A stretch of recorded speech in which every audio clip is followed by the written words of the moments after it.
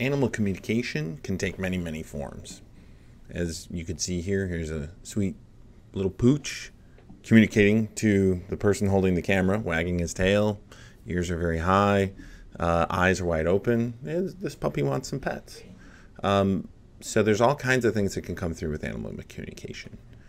Animals can, of course, communicate to each other. So here's one dog clearly showing a submissive behavior to one that's showing a very aggressive behavior. The other thing is that, of course, animal communication can be relatively complex in surprising ways. For instance, in honeybees, we know that they have this dance language that they do, where they communicate the position of nectar sources relative to the position of the sun.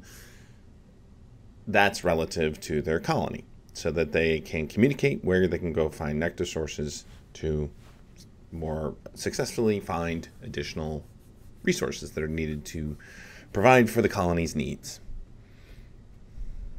Now, when we talk about vocalization, that's where it turns out that there aren't too many animal models that actually learn their vocalizations. Of course, we know that dogs can vocalize, and they can learn the vocalizations of human beings to a limited degree, but surprisingly complex ways, but they don't actually learn their own vocalizations. And there aren't too many animal models that do this. Of course, we know that humans learn their vocalizations. We also know that there are some animal models that do as well. So bats can learn their vocalizations to a certain degree. Whales and dolphins can learn their vocalizations. And then there are three groups of birds: songbirds, parrots, and hummingbirds that learn their vocalizations.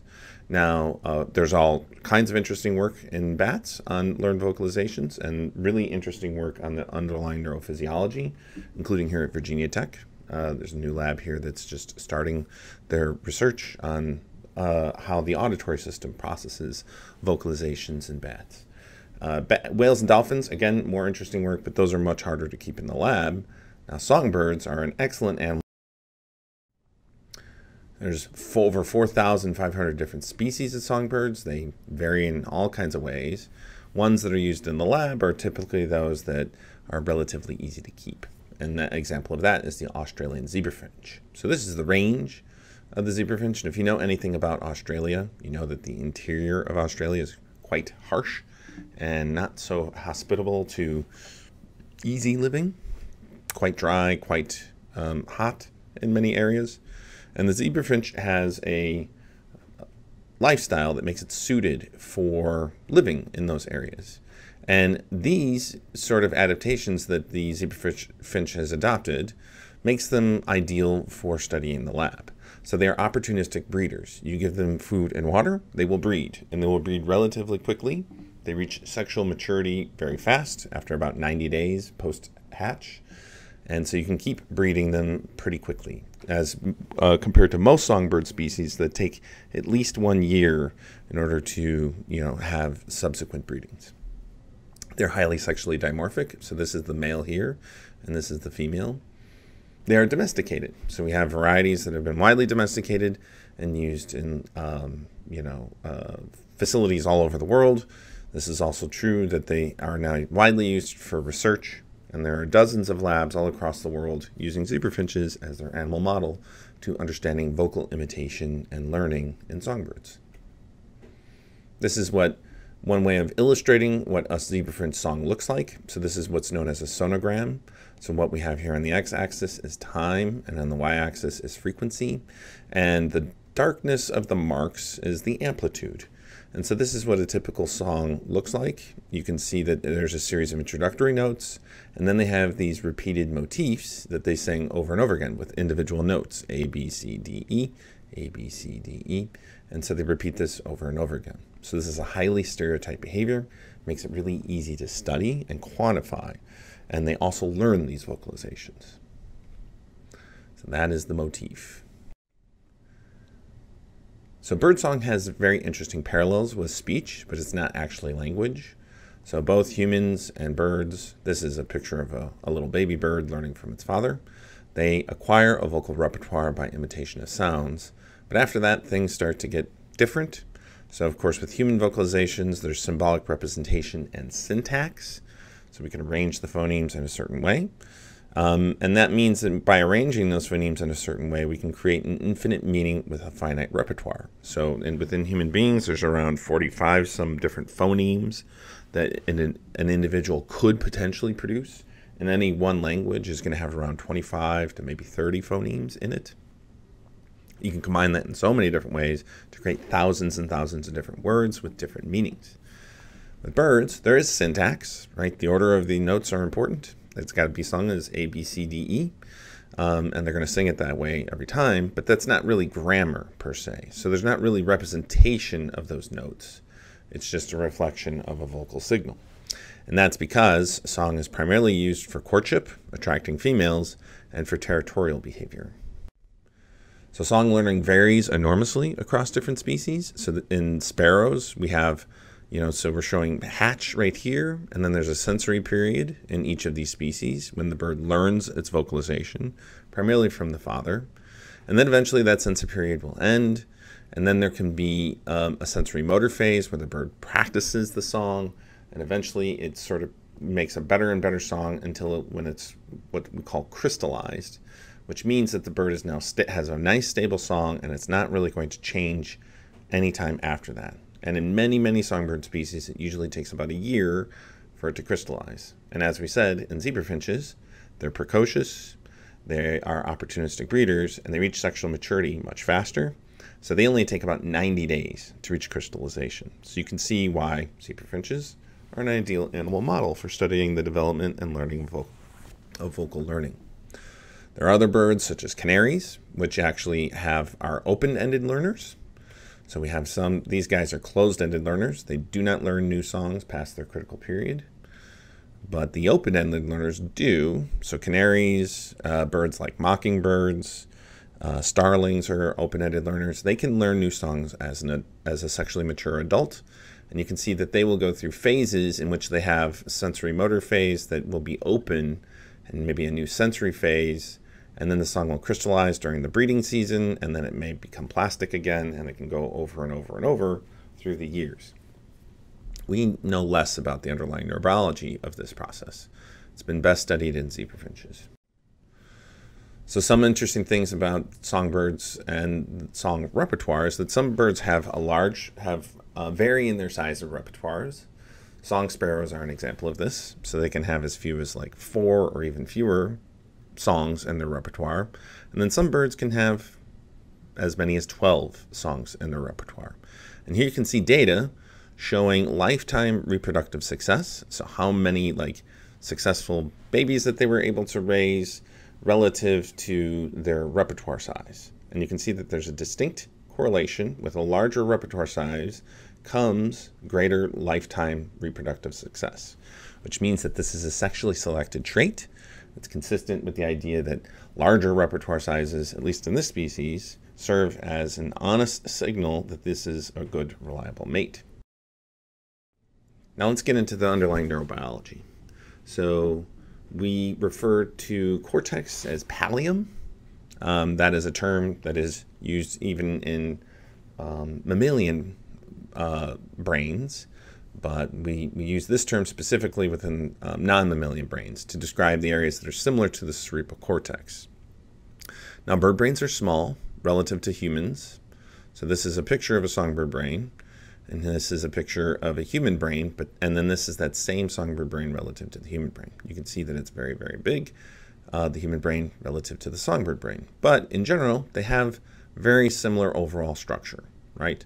There's a cerebellum in the back. There's this large overhanging area here, which is known as pallium, and that is similar to the cerebral cortex in mammals. So green is pallial, and then we have these other areas of the brain known as striatal circuits and pallidal circuits. So striatum and pallidum are critical components of the basal ganglia.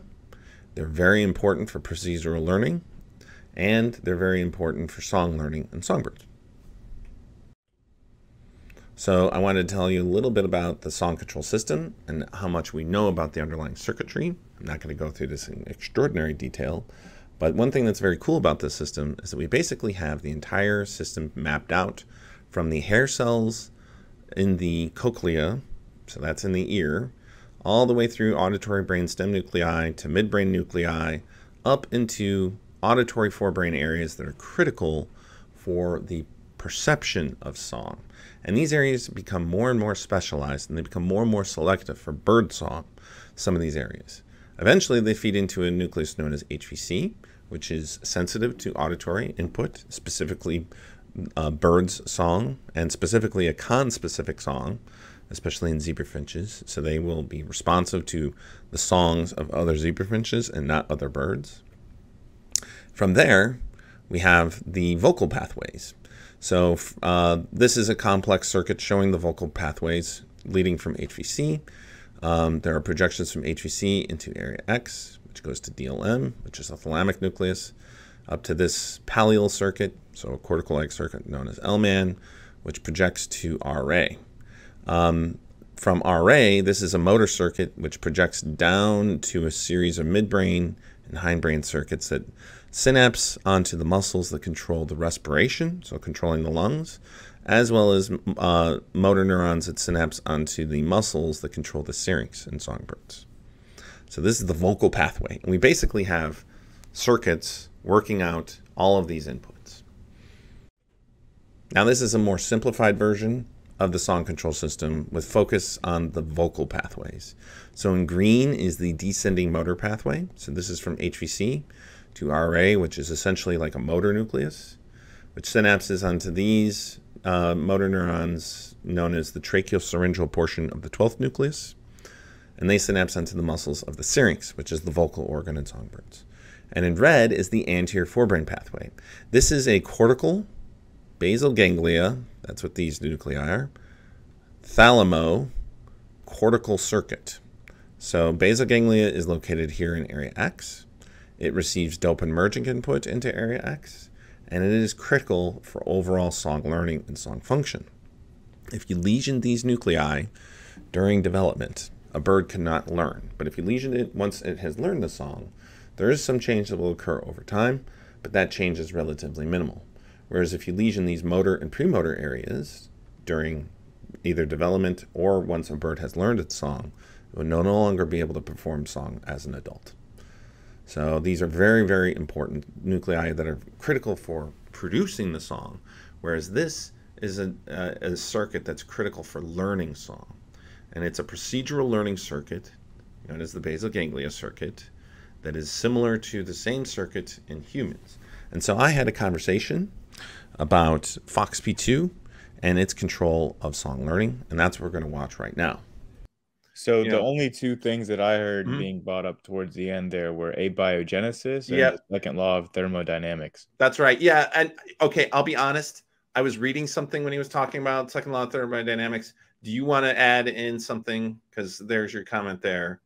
Yeah, well, I find that in fact about gravity interesting. Like he was just sounded like he was just talking about like examples of things that like didn't obey the second law. So I brought up gravity as an example there just because it's one of my favorites. I don't know if you're familiar, but one of my favorite physicists, Leonard Susskind. I know Leonard Susskind. So he's brought this up in one of his lectures. That's where I learned about this, which I always find a super interesting fact that gravity doesn't really obey like the second law. It doesn't really have a very strong interaction with like with entropy or like always fueling the increase in entropy. And the example that Leonard Susskind brings up is like basically if you had like a frozen star, right? So it's no longer doing nuclear fusion. It's not expending any energy. It's like frozen. But if you introduced like a planetary object to that, it could form, like the gravity would form into a stable orbit, which would decrease the overall entropy of the system without any energy expenditure. Sure. So there's an example right there of the second law apparently being violated because you have this closed system of these two celestial objects. There's no change in the total energy of the system. There's no like transfer of energy from one object to the other, but the total entropy has gone down. Right. So that was an example that Leonard Susskind brought up that I just find very interesting. Like, that experiment. I hadn't considered that. And it, in some ways it makes sense. Gravity is this really mysterious force in many ways, in that it doesn't necessarily involve energy transfer, but it obviously involves substantial effects on energy. Yes. And yeah. And Right. entropy. Yes. And entropy. Yeah. I think it's a little bit of like a side issue, because most of the time, like, the whole like evolution violates the second law claim can be shot down quite easily by just like the Earth is it's not a closed system. Yeah, exactly. Like the second law only applies to closed systems, which somehow that message has not gotten through to the majority of creationists that bring up that argument. They still bring it up. A lot of, if you ever bother to read like bad arguments that creationists shouldn't make, that will often be on that list. Yeah. Yeah. That other creationists make, right? Like, yeah. Well, I've also actually, funnily enough, I've had this argument actually the most intense with not a creationist, but like someone, I don't think they claim to be an atheist, but they are always in the comments and the live streams arguing with the creationists. And they're saying like, no, you idiot, like the second law only applies to the universe. And you can't use the second law to talk about any system that's not the total universe. And he claims to be a physicist in making these claims. So in that conversation, that's actually what caused me to do the most research into the whole relationship between the second law and evolution, because I had to show him actual papers from biologists and from physicists, most pointedly, describing the second law and like the changes in entropy for biological systems. So like just showing that you can calculate the entropy for any system, open or closed. That's right. Has a calculable entropy level and a change in entropy. Right.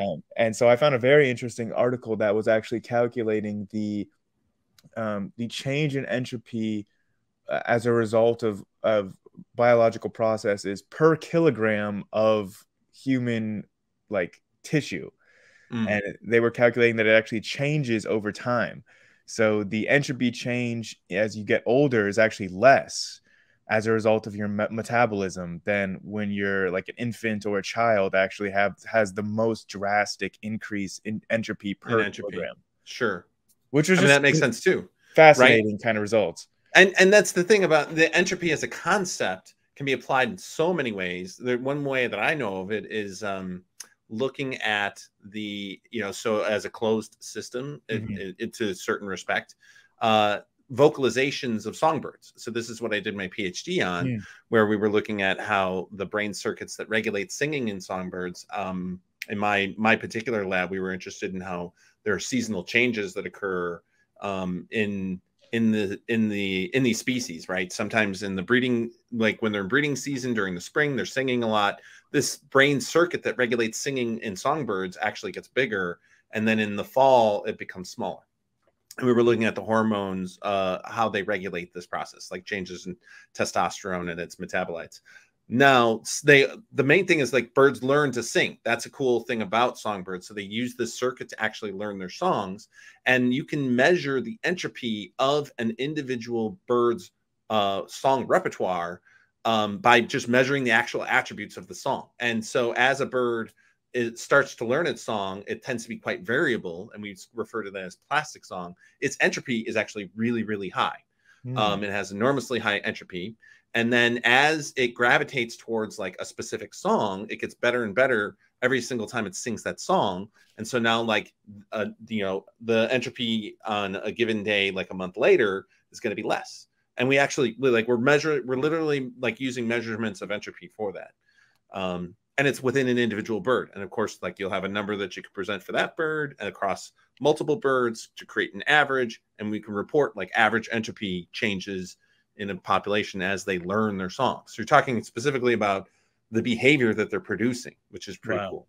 Yeah, that's really fascinating. Yeah, I mean, right. So, of maybe course, you're the person to ask this, but if you have some knowledge of songbirds, but I had heard that one of the proteins that's involved in giving songbirds the ability to make their songs, I think it's involved specifically with like their tongue's ability to formulate the different like I guess, syllables of the song or something. But I had heard that the protein, one of the proteins that it gives them capability to do this, was independently evolved in birds and in the human lineage, and that Oh, I that think humans have the same protein that we use to, like, for our tongues to get the ability to form words. so. I And think I know what you're talking about. okay, So you might be talking about FoxP2. Is that right? I remembered it started with an F, so Okay. that's a good sign. So I actually worked on this. I have a paper on FoxP2 and songbirds. Hmm. I can bring it up actually. You're going to give me an opportunity to brag about myself a little Cool. bit, which Well, is I heard that it was evolved independently in birds and humans, but it's so. roughly the same protein. The birds do not have the same exact amino acid sequence as humans. That is not true. It turns out that like humans, the human version of the FoxP2 has undergone some positive selection as best as we can tell. It's a gene that does not vary an awful lot across mammals and across all vertebrates. It's a pretty important gene. It's really important for aspects of brain development, but other parts of our body too use FoxP2 as a regulator. Is this the It's a trend. same? Sorry, just to make sure that this is Mhm. the same one that I was thinking of. Yeah, maybe. I remember that there was like a story of like a certain family, I think like in Yeah. Pakistan that, No. or Afghanistan, somewhere in the Scotland. Middle East. What? Scotland. Scotland? Okay, Yeah. well, I remember that there was a family that did not have this gene, and like they are like technically able to speak, but like they cannot, even though their vocal cords work and everything, because like their brains are there's like a disconnect between their brains being able to inform their tongue for how to form the words. Yes, that's essentially right. Let's talk a little bit about what FoxP2 is. FoxP2 is a transcription factor that is expressed in the striatum. It's not the only place where it's expressed, but it has really strong expression in the striatum. It is a member of the forkhead box family of transcription factors that regulate cell growth, proliferation, and differentiation. So let's back up here. A transcription factor modifies the change in gene expression of other genes, and the gene targets of FoxP2 are the ones that will allow for plasticity of neurons that are expressing FoxP2.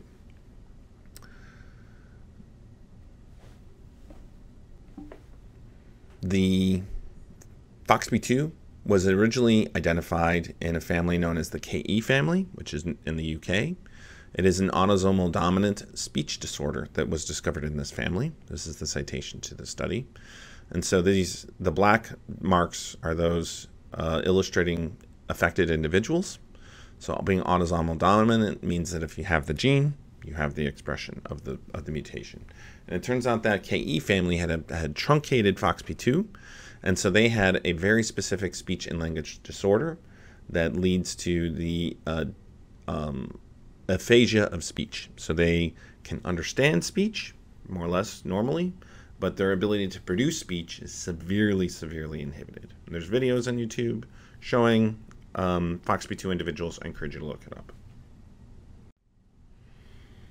Let's talk a little bit about what FoxP2 does as a transcription factor. So, of course, there's going to be promoter regions for various genes, such as FoxP2. So let's imagine that there are various promoters that allow for the expression of FoxP2. FoxP2 gets turned on, and it creates mRNA. So, of course, FoxP2 mRNA goes up, which creates FoxP2 protein. Now, with FoxP2 protein, what happens is that FoxP2 will then act on the promoter for various genes to turn them on or turning them off, and then that will activate or deactivate those genes, allowing for plasticity of the neuron that is expressing FoxP2. How do I identify FoxP2 cells? So one way of doing this is doing what we call immunohistochemistry. So if FoxP2 is turned on, the gene is turned on, the promoter's been turned on, there's going to be FoxP2 mRNA, and of course there's going to be FoxP2 protein. So there'll be lots of protein inside the cell, and there'll be antibodies that'll be specific against FoxP2 that we can use to label those cells that have FoxP2.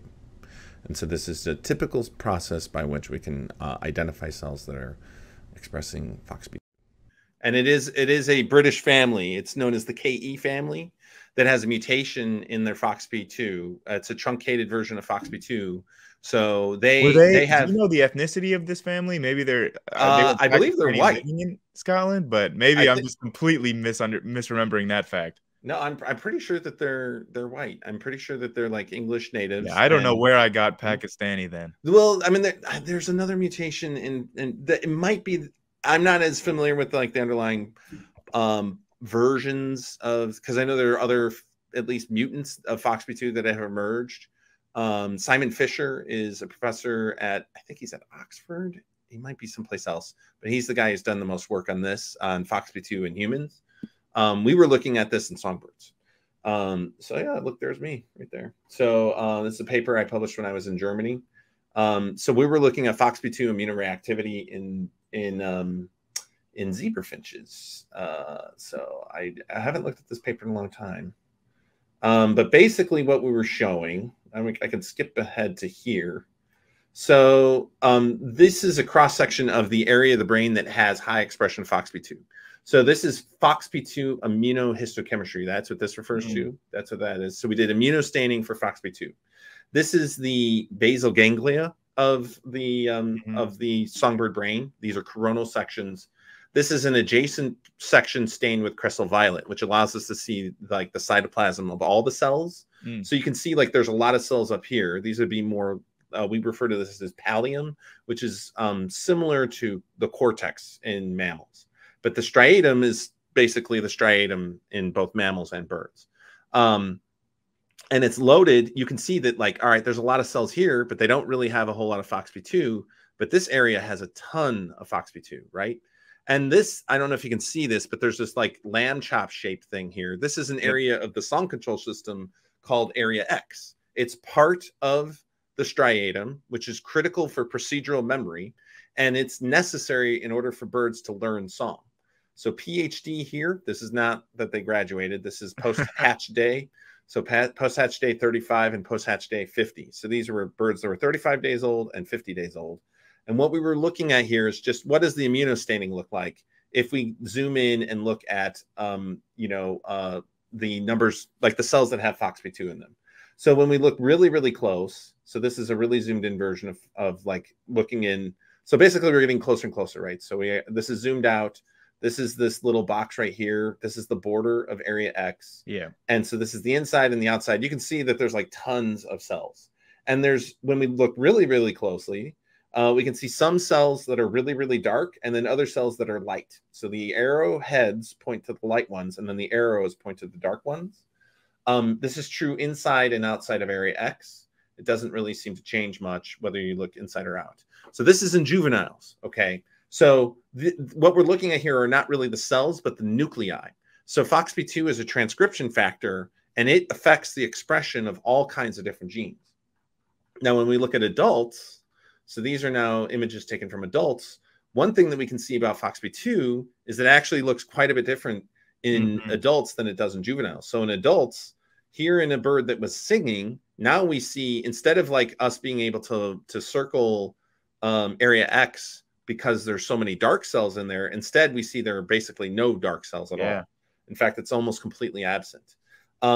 This is true, like there's very few dark cells even in non-singing birds, but one thing we do see in the non-singing birds is that there's still quite a few cells that are FoxP2 positive, but they're less intense. So they're relatively weakly stained. There's only a handful of really intensely darkly stained cells. So basically, one thing we can see here is that there's a singing related. So these birds were singing for 2 hours and these birds were not. And these birds that were singing, there's a down regulation of FoxP2 that occurred. So FoxP2 decreased the amount of protein that was there in these cells so that there are fewer of them. Like, so this is inside versus outside. You can see that difference. But if they don't sing, there's still some FoxP2 available. Basically, this whole paper, and I can skip to the end because I have a nice little graphic that I made for it. So this whole paper can be described in this model here. So basically what we were able to show is that there's a lot of FoxP2 positive cells inside area X, but there's a lot of them that are very intensely stained. And what we showed in this paper is that the cells that are intensely stained for FoxP2 are relatively young FoxP2 positive cells. So this circuit is developing and it's growing. And there's a proliferative zone where these cells are born and then they migrate into area X. And during that time, some of those cells, I mean, while they're young, they're going to have an intense nucleus for FoxP2 aminoreactivity, because FoxP2 is a transcription factor that promotes dendritogenesis. It promotes the dendrites to grow and develop. And it also promotes like synaptic development. And so as they differentiate and turn into neurons, you're going to need a lot of FoxP2 so that they can grow and incorporate into neural circuits. Once they get into a neural circuit, you no longer necessarily have to have them to have this really strong, intense FoxP2 immunostaining. But then we do see a singing-related regulation of FoxP2 expression. So it's there a little bit to titrate some of the change that can occur at the synaptic level that we do know that singing can induce. And so that's how FoxP2 changes in these songbirds. Now, to relate this back to humans, basically humans have the same kind of expression. Okay, so they also will have a lot of FoxP2 expressed in the striatum neurons, which is also critical for procedural memories, including vocalization. So it turns out that these circuits are basically the same. Birds and humans both have striatal circuits that are critical for learning procedural memories, such as vocal learning. It's just that this is convergent evolution, because obviously, like, it wasn't like a last common ancestor between birds and humans was also a vocal learner, because then you would expect a lot more animals to be vocal learners. Vocal learning is actually relatively rare in the animal kingdom, and it's only derived a few times. And, you know, amongst mammals, I mean, it's only a handful of animals that actually have learned their vocalizations. So this family, they have a mutation in the FoxP2 gene, the KE family, and they cannot. And actually, I've got to talk. I could come up with it, but they cannot. They have what's called aphasia. So they struggle with speech production, and not so much the cognitive understanding of language. So they can understand language pretty well, but the production of language is really, really compromised in these individuals. Okay, so the convergent evolution between like bird lineages, like songbird lineages and human lineages, is not so much in like the like enzyme itself. It's like, because from what I understood from what you said, like the actual like enzyme family of FoxP2 is shared between like pretty much all mammals, and like bird ancestors would right. share the general enzyme class of like FoxP2, but right. The actual like function within vocal learning or vocal expression would be like what was convergently evolved. Yes. Okay. Right. And then it's ultimately you would be shocked to learn how similar all vertebrate brains are. I mean, it's maybe not you personally. You actually might not be all that shocked, but I think a lot of people would be. You think about brains being so complex that obviously, like, human brains got to be so much more complex than like a bird brain. And we refer to bird brains like as a bird brain, I was about to say. Right? Exactly, right? But that's not the case. You'd be surprised at how similar it is. So question then. So what you were showing with like the difference in the FoxP2 levels before like a non-singing and then like after 2 hours of singing, would there be a human equivalent to that? Like maybe like after 2 hours of like intense oration or something, giving a presentation or having a debate or something. Right. Maybe after 2 hours of that, would I be depleting my levels of FoxP2? So the thing is that not maybe. Actually, I take that back. I think so. Especially if it's something where it involved dopamine, which is something that's core to the way the striatum works. Yeah, so you know what? I'll just admit it. I get dopamine while I'm debating. Of course. So do I. It's part of the reason why I do it. Well, us debate bros are kind of addicts, actually. Yeah. Right. Like I'm doing this tonight because I need a hit. Like I was arguing with people in your video, like, come on, debate me, bro. Like, come on. Yeah, my dopaminergic system needs a hit. Exactly. So this is actually a slide I love to show. So this is the zebrafinch here. They're very cute little birds. And what they're doing here is they're measuring levels of dopamine in the area X. So this specific song system circuit. And actually, maybe I should go back to the song system. So this is a figure I made up illustrating the song control system. So it's a series of discrete brain nuclei that regulates singing behavior. So this is anterior, this is dorsal. This is that pallium that I mentioned, which is basically like cortex. This is the cerebellum back here. This is the brainstem. And of course, we have other structures here. So area X is part of this. It's basically like a basal ganglia structure. The neurons we were talking about that are FoxP2 positive, they're striatal-like. They're medium spiny neurons. And this red circuit is known as the anterior forebrain pathway, and it's critical for the learning of song. And that when you mess this circuit up when birds are learning, you completely mess up their ability to learn song. But if you mess it up once they're adults, there actually are very few changes that occur in the singing production. But the descending motor pathway, like this is basically like premotor. This is like a motor-like cortical area, and then these are actual motor neurons that synapse on the muscles of the syrinx that produce the sounds in songbirds. This is a very much like a motor pathway, and if you damage these brain areas, then the bird can no longer sing, whether they're adults or juveniles. So this is yellow pathway. This is the ventral tegmental area and the substantia nigra pars compacta. These are the dopaminergic areas of the brain that synapse into the striatal circuits here. So these are the dopamine neurons. And for Parkinson's patients, they will lose these dopamine neurons, and then they can no longer like have a normal functioning basal ganglia, and then they end up freezing. And that's like one reason why Parkinson's occurs. So the amazing thing about this is like the circuit in mammals and in birds actually is very, very similar. The only difference is that in mammals, we have these two distinct areas of the basal ganglia called the striatum and the globus pallidus. And for a long time, like we knew that like there's this projection from HVC to area X and then to the thalamus. And we were like, okay, well, how can this really be the same as it is in mammals? Because they have two separate areas. It turns out in birds that basically they don't segregate these neurons from these neurons. They just mix them all up together in area X. And so they all get mixed up. So yeah. So the cool thing about this is that like you need dopamine to regulate this and to drive this. So you can put a bird, in a cage where you can measure the amount of dopamine that's happening in their brains in real time. So that's basically what this is showing. So there's a bird in here, there's an outline, and then you can measure like the amount of dopamine that's being produced like on basically a second by second basis. And then you can put a female in front of the cage, and then that bird will start to sing. And if he is singing towards a female, there'll be an increase in the amount of dopamine that's being released in area X while that bird is singing to the female. But if he's singing just by himself, so undirected song, there's not nearly as much of an increase. So this is another thing that we looked at in this paper, where we found that there was a difference as well as in like how much FoxP2 changes, whether they're singing directed versus undirected. And that dopamine probably seems to be one of the key parts to driving that change in FoxP2 expression.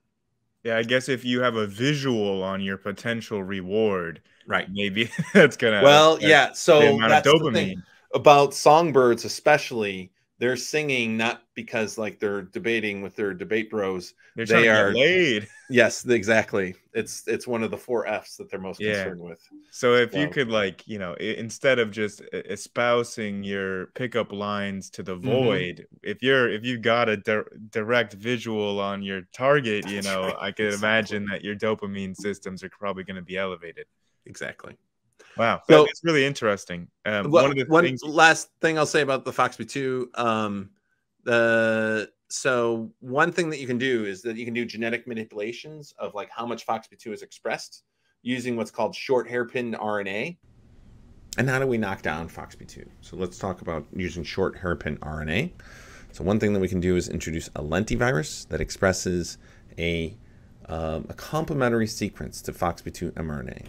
That complementary sequence will go around, it'll block the mRNAs of the FoxP2, and then those will degrade, which will mean there'll be no more FoxP2 protein. So we can effectively knock down FoxP2 expression by using this lentivirus manipulation. So let's take a look in the conversation I had with Grayson explaining this.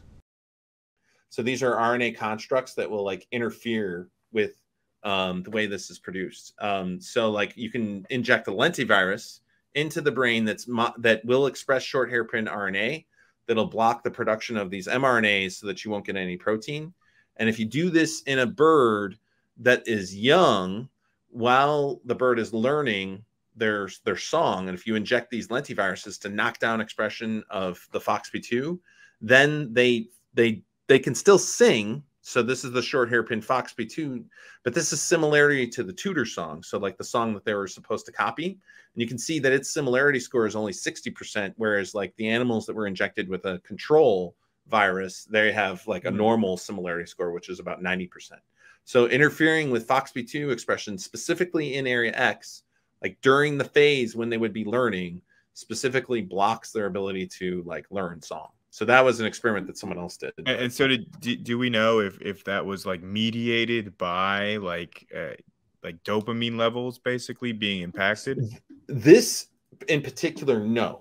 But the fact that dopamine plays such an important role in shaping the neural circuits of the basal ganglia, such as area X, certainly is likely shaping the how much FoxP2 is being expressed. Yeah. And essentially like establishing which synapses should be preserved and which synapses should not. And that's the thing that is going to be the signal telling the brain, like, yes, you want to have this song working and you want to match the song. So basically the way dopamine works is that when a bird is singing, and if they're practicing the song and they sing it pretty well, and they're matching the template of the tutor, that feels good. It's like, oh, I did a pretty good job. There'll be a little bit of dopamine that's released that will act on the synapses in the area X, preserving those synapses to say, you know what, you did a good job at that point. We should preserve those synapses. And then if they screw up, there's going to be less dopamine that's released. And then those synapses that fired to make that song, that's an error signal. It'll say, you know what, maybe we don't want those synapses to be a part of the production of this song because you screwed up. So let's not do that. And that is the trial and error process that occurs for procedural memories. And that FoxP2 is likely one of those key genes that's involved in making sure neurons are plastic enough that they can continue to add add synapses or subtract synapses. Yeah. That concludes this discussion on FoxP2. I hope you enjoyed that discussion that I had with Grayson at Base Theory. You can check out a link to his YouTube channel down below. He's a super great guy, very interesting, very intelligent, a super strong advocate for evolution. And yeah, if you like this content, please like and subscribe, and we will check you later. Bye-bye.